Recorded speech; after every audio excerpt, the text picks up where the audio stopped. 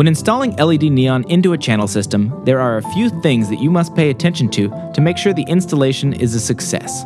First off, as you unpack the reel of LED neon, make sure you utilize the included spool to remove the lights from the reel. 2 people are required to properly facilitate unspooling the neon. One person gently guides the neon off the reel as the second person assists with the spinning of the reel. Do not tug or twist the neon when unspooling, as this may damage the lights. Make sure you have all the accessories and cables needed for your installation. This includes proper cable extensions to connect power to your lighting, as you should not have any tension on the neon or its connections.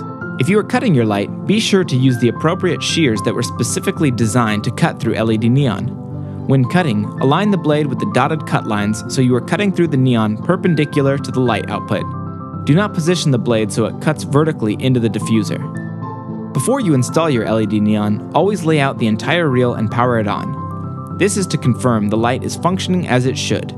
Next, when it's time to place the neon into the channel, make sure you have another person available to assist you. Installing neon into channel is a 2-person job. One person is responsible for locking the neon into the channel, and the other person is responsible for holding the remainder of the neon so it doesn't get bent or twisted, as this may damage the lights. Once you start placing the neon into the channel, make sure the angle between the light and the channel is less than 15 degrees. Anything more than this is too extreme for the neon and can cause the light to fail.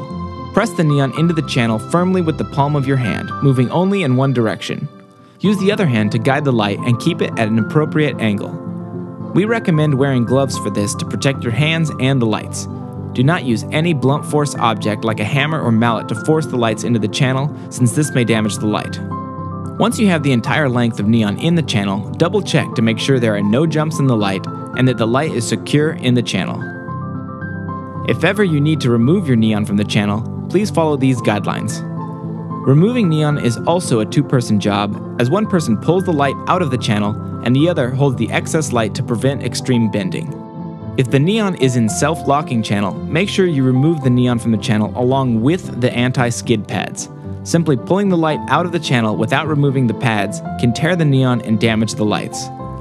Use your fingers to pinch the sides of the anti-skid pad to pull if you have access to them. If the channel is embedded and you cannot use your fingers, please use tweezers to access the pad and remove it from the channel. Again, when removing the neon, be sure not to let the light come out of the channel at more than a 15-degree angle. For further instructions and precautions, please refer to your LED neon user's manual.